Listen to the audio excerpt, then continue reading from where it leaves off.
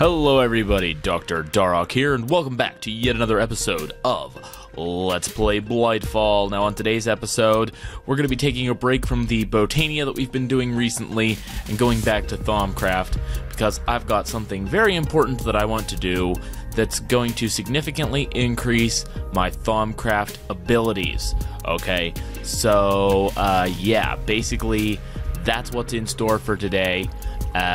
Let's just get started. I've done at least an hour of prep work in order to make this happen, but we're gonna make it happen, and it is going to be glorious.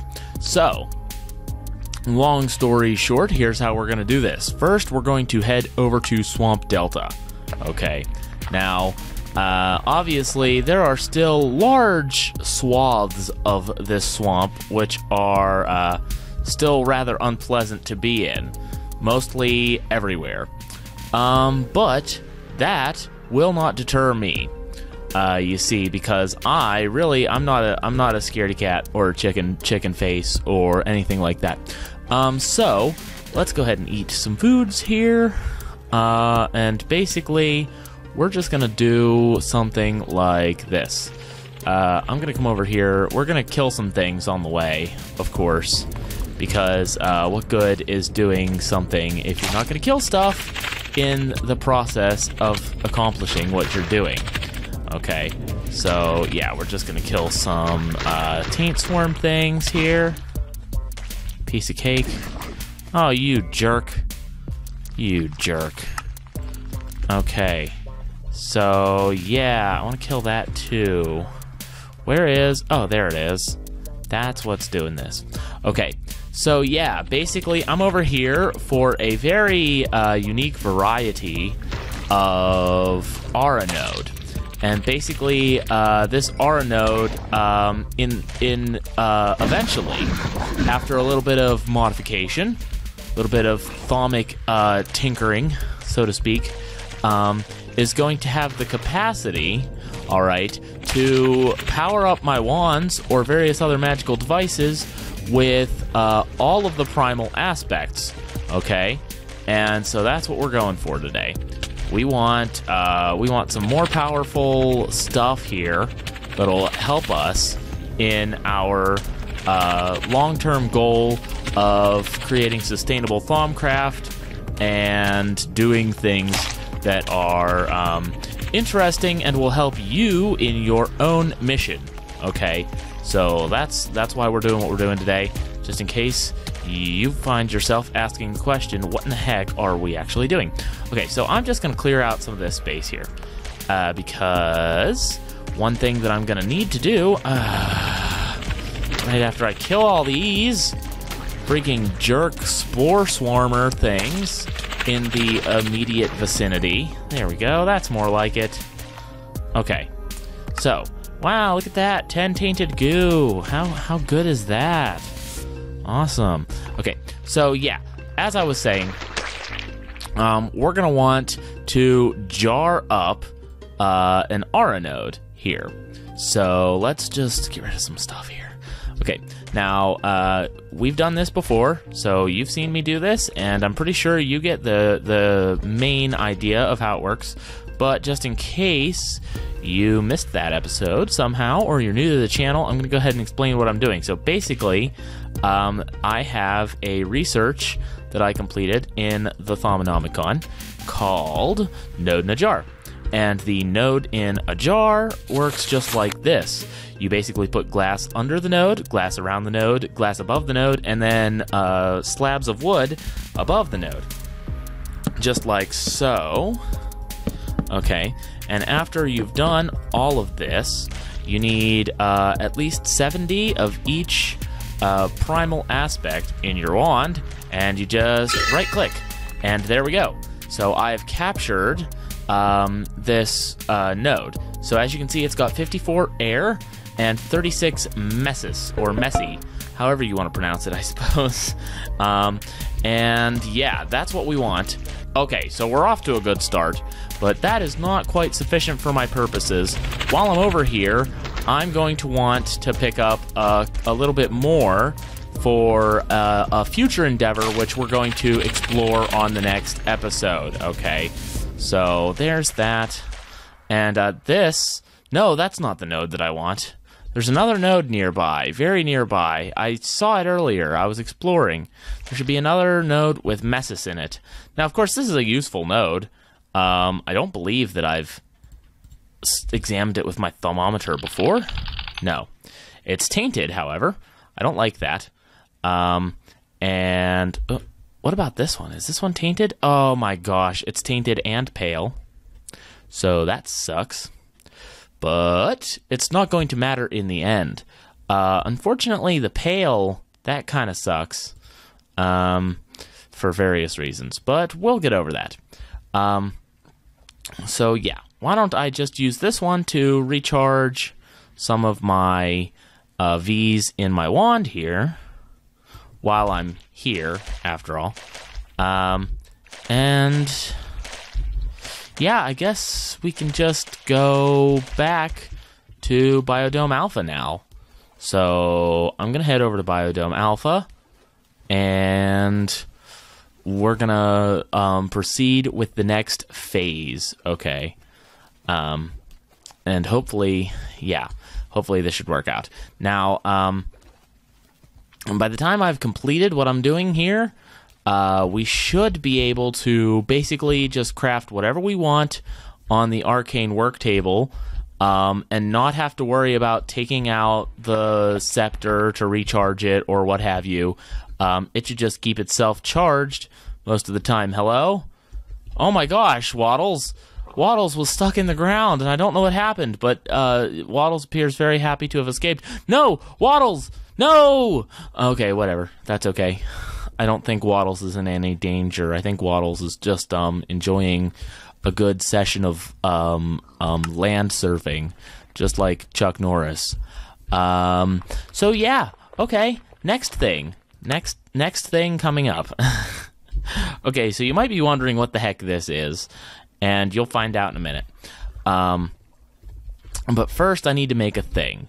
Okay, so I've got this node stabilizer here that I picked up from downstairs in my basement node room. All right, and I want to put that in here. Okay, and I also need a redstone comparator. Now, with these things combined, I am able to create a node transducer. However, in order to use it properly, I am going to have to come down here, just like this, and, whoops, down here, just like this. And since I don't really want to make another node stabilizer right now, I'm just going to steal this one, considering it's not really doing anything useful right now anyways. Okay, so let's just come right back up here. Ta-da. And at this point, I'm going to be able to do something cool with my node. Hey, that's a new moon tonight. Interesting. Okay, so let's get rid of that stuff in the middle here. And I want to put my node transducer up here and my node stabilizer down here. Okay, then I'm going to put my node in a jar right there.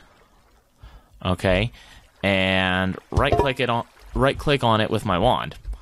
Now, as you can see, I've clearly invited some taint into my biodome here, and that's a bad idea. So I'm going to do this, and it takes almost no time at all to succeed at this, but it's basically going to turn this node into what's called an energized node. Okay, and that should happen soon, I think. It's supposed to happen like as soon as this drains to 0, from my understanding, unless I've done something wrong, which I don't think I have. I researched this quite thoroughly. I've been researching this since yesterday, so that should work. In the meantime, I guess I have to fight some taint, I guess, considering I've just invited it into my biodome, as you can plainly see. Oh, there it is. Okay, good. Well then, let's just do this. Fight the taint. Okay. I don't think I accidentally tainted anything in here. Not too badly, anyways. Now, as you can see, this gives out 5 of each primal Vs, and in fact 6 of air. And what that is in Centivis, which is actually hundreds of a Vs, 1/100th of a Vs, or 5/100ths of a Vs, technically. But that is per game tick, so that happens 20 times per second. Okay, basically, this gives 1 Vs of each of these per second. Okay, and a fifth, 1 1/5 for air. Okay, so that's one part of this done. Okay, the next thing that I'm going to need to do is create what's called a thingamajig. No, that's just a joke. I need this V's charging relay, which, in order to make this, I'll need a V's relay. So that's just iron and a balanced shard, and I've got a balanced shard sitting over here. I've got a few in my golden bag of holding, too, I think. Okay, gonna need a few more of those. Okay, perfect. So that should do the trick. So I'm just gonna grab 1, 2, 3, 4 of these, put them in there. Balanced shard. Okay, as you can see, made some V's relays. Now, V's relay is a neat thing. If I take this V's relay and put it, say, I don't know, here, for example, you can see that these sort of hook up, which means that this is actually able to transmit that V's over to here. Okay, now I could put another V's relay a few spaces away and whatever and spread it out or send it out to different places, but I want that to be my first stop. Okay, and you'll see why. You'll figure it out. Now, as you can see, I've clearly used up quite a lot of the V's that's in my gold-banded Greatwood Scepter. But, okay, that won't be a problem, you see. So, I'm going to need this Greatwood log, and I'm going to need a few more, actually. There we go. 4. Perfect. So, let us just real quick make a couple of Greatwood rods, because I'm going to need those. Because, as you can see, that is a necessary component of the V's charging relay.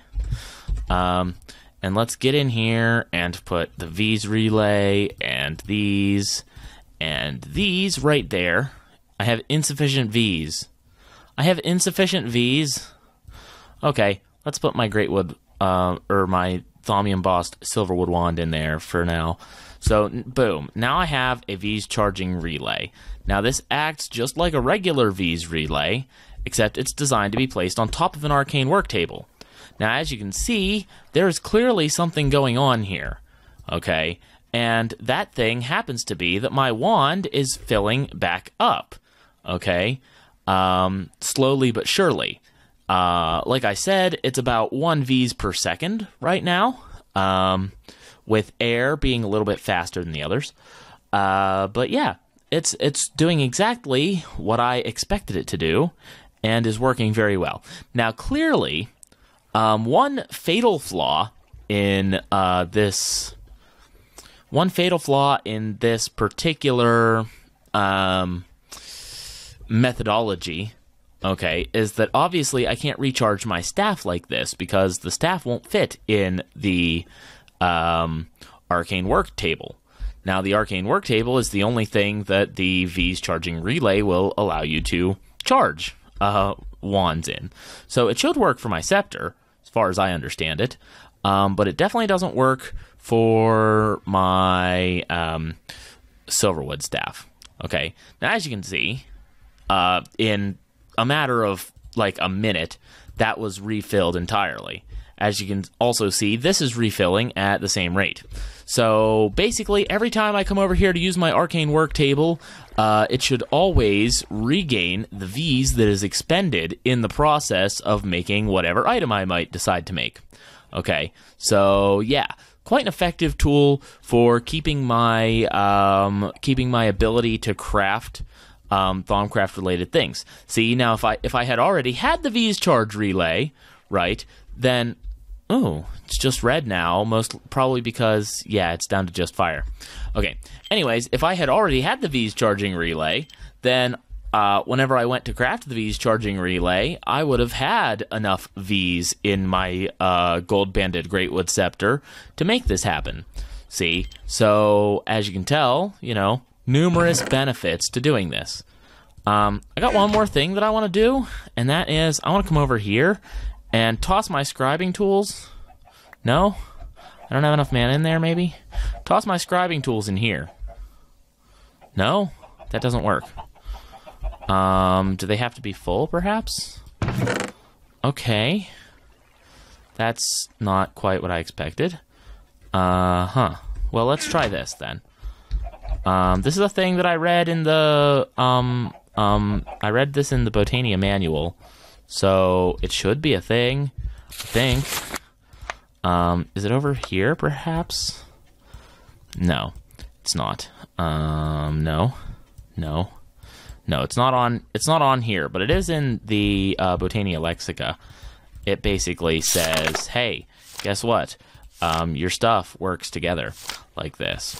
Let's see. A set of black scribing tools with mana from a mana pool allows for them to use said mana as their source of color. Okay, so yeah, these scribing tools. Whoa, Tome of Knowledge sharing. Yeah, I should be able to make a Botanergist's inkwell, but I think perhaps what I'm doing wrong here is that I need a brand new set of scribing tools that is completely full of ink. Okay, so I'm gonna need ink to make this work, which I've got somewhere, I think. I think I have ink. Okay, I think I have ink. But I'm really not sure, to be honest with you. I'd like to find it quickly so that I can move on to the next thing. But yeah. Also, I've got dinner ready for me, and I'm thinking this might be a short episode, but I'm also thinking that now this is still tentative. You're going to have to tune in on Friday to see if this is the case. But I'm also thinking that I might forego an episode of Doc's Castle this week in favor of an extra episode of Blightfall. And if I do that, Doc's Castle will be back next week. So there's a good chance that maybe you will get more Botania or more Blightfall this week. So yeah, if you guys would like that, then leave a comment down in the comments section indicating so, and perhaps we can come to an understanding. Floral black powder will work. Okay, so I'm gonna take a mystical black petal, which I've got a few extras of. Come over here, open this, put my thing, do the stuff, make the powder, put the thing, and now, there we go, fully recharged scribing tools, and throw those in. There we go. Now, as you can see, I've got a Botanergist's inkwell, and that will work. Basically using mana for ink. So instead of needing ink, I just use mana. I actually think maybe, why don't I make a second set of this as well? So that way, see, this is my logic behind this. If I make a second set of those, then I can use one for my table and one for my inventory, and it'll just make everything easier, because I won't, instead of refilling these, it'll be really easy to just, carry this around in that form. There we go. Okay, so I like that. I like the way that works. Now, there's another thing that I want to do, and that is eventually I want to trade out my Mana Steel for Elementium. Now, I'm sure that sounds crazy to you guys, but yeah, I've got pretty good reasoning for that. But I suppose I don't know. I don't know how long that took. I feel like that only took like 10 minutes to do this, which is surprising. But maybe not so surprising considering I had everything planned this time, and I actually, managed to do this in one good run. Anyways, let's see here. Do I have anything else? I know that there's something else I want to do. However, I think I'm going to hold off on that for another episode. Okay, and let me just explain. So, oh, come on. Eat the food, Doc. Eat the food. Okay, so I also want to obtain another node that I can use for wand charging and get a wand recharge pedestal. You know what? How about this? I want this. This thing. Let's see. Where's my paper? I've got paper. Right. There we go. Okay. So, how about this? Oh, scribing tools. Right. Yes, there we go. Okay.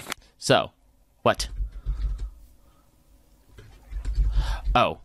Oh. That's empty. Uh-huh. Right. That is sparing mana to items. So, shouldn't that work? Uh-huh.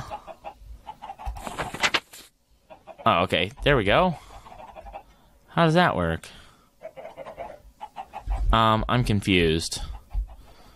So, yeah, if I put this in there, that should work, right? Okay, whatever. So, there we go. Boom. Made the research note. Okay. So. Oh, okay. Yeah, that's right. Good. Very good. Good. It's good. Okay, so I want the ability to make this V storage amulet. So we're just gonna do this. Do I have my... there it is. Perfect. My Thaumcraft Aspect Relationships cheat sheet, which is extraordinarily useful for this. And maybe I'll...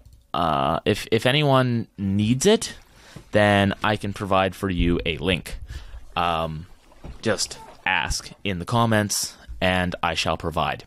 So let's see here. I've got to go from Vacuos to Potentia. That's super easy because they both share Precantatio. Actually, all of these share Precantatio. So really what I want to do is... Let's see, do I have more Potentia or more Vacuos? Oh, lame. I'm pretty low on both, honestly. So why don't I do this Precantatio to Vacuos, and then that to Precantatio to Vacuos, this to... Whoa. This to Precantatio to Vacuos. Okay, perfect. So now... all I've got to do is, let's see, do I have lots of air? I do. So I'm going to put air here, and air here, and air there. And that connects all of these into one spot right here. Now with just air here, and another Vacuos, ta-da! I have solved the thing! Congratulations, me! Okay, so... Now I've discovered how to make the thing. Get out of my way, paper. You silly printout. Okay, so that's the thing that I've discovered. I'm now able to make the Amulet of V's storage. Okay, now here's the thing. The Amulet of V's storage should be able. Let's see. It should be able to absorb some of the V's.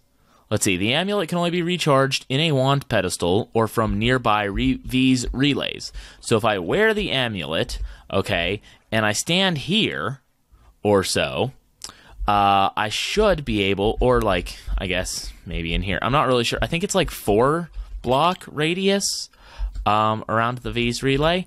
So if I wanted to, I could also place, I don't know, I guess this V's charge relay acts as a V's relay too. Although, really what I could do is get in my golden bag of holding, grab out a balanced shard, and make some more V's relays so that I can actually do this properly. So I can basically, if I do this the right way, then it should be possible to use that to recharge my wand from pretty much anywhere in my biodome here, I think. Now, here's the thing.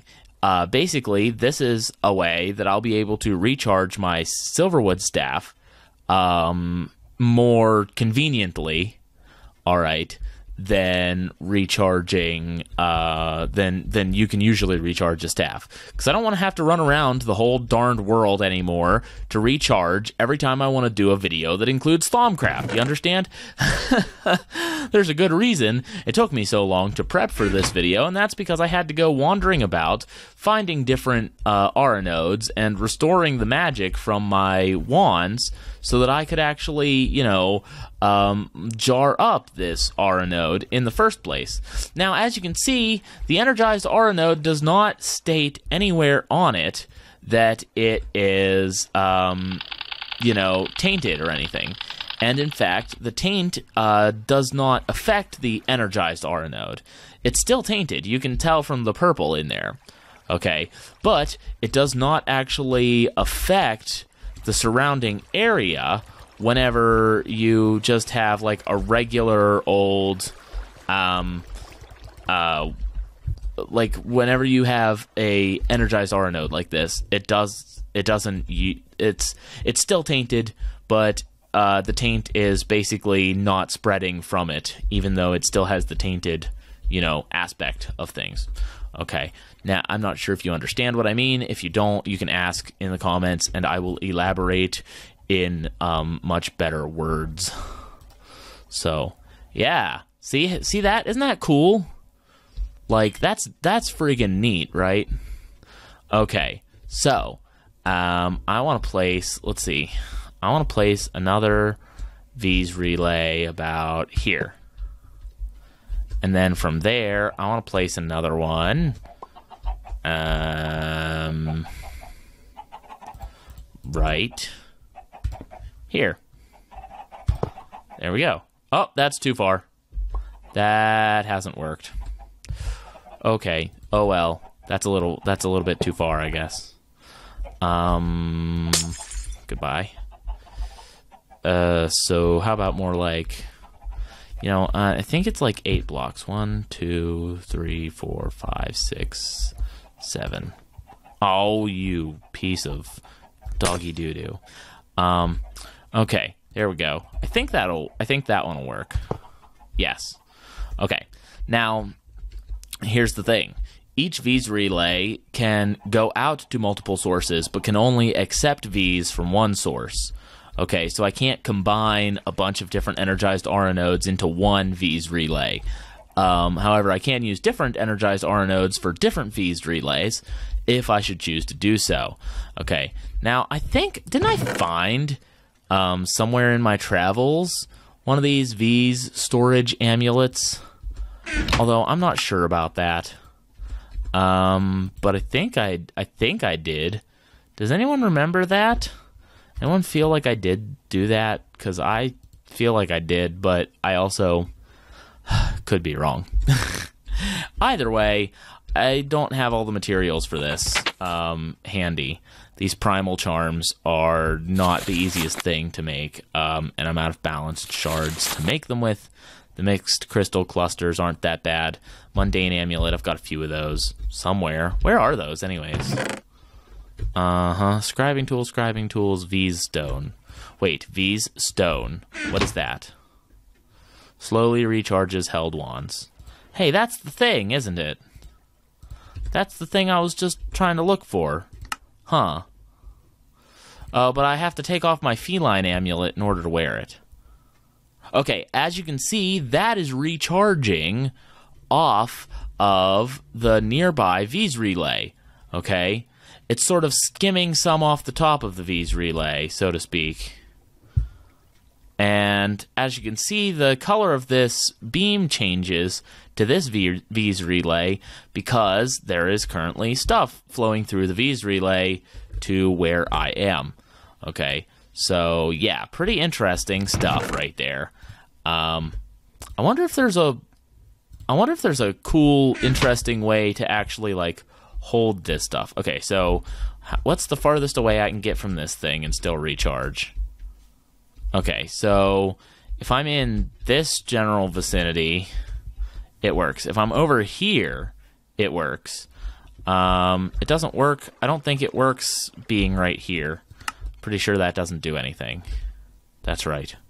Okay, but if I'm over here, obviously it, recharges slowly.